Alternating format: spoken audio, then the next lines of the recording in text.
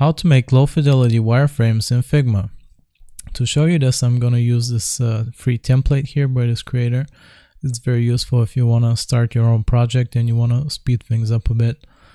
So to get into it, let's just explain what a low fidelity wireframe is to begin with. So let's go to examples here. And as you can see, it's the bare bones of what your page is going to look like. So the idea of low fidelity wireframes is to not focus so much on design or the fonts you're going to use or the colors you're going to use.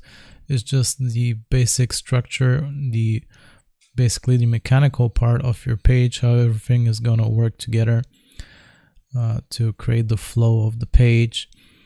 So if you don't have enough time, like you have limited time, or maybe you're working in a project with multiple people and that's not your job to care about the design element of the page, you're just there to create the structure. You can just use placeholder photos and text like that and buttons just to test out if everything is working together, to see if your tabs and navigation is working correctly.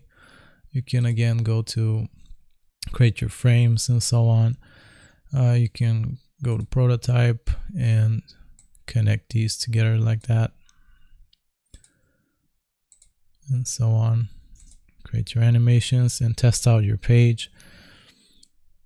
And you have also your basic components here. This is specific for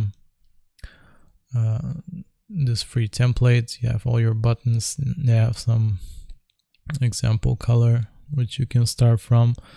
So starter kits like this are very useful if you just want to get right into it. You like the look of the page and you just want to put in your photos and colors like that. That's very useful in this case, to use wireframes to speed up the process. So that's how you can make low fidelity wireframes in Figma. I hope this was useful. Remember to like and sub, and I'll see you next time.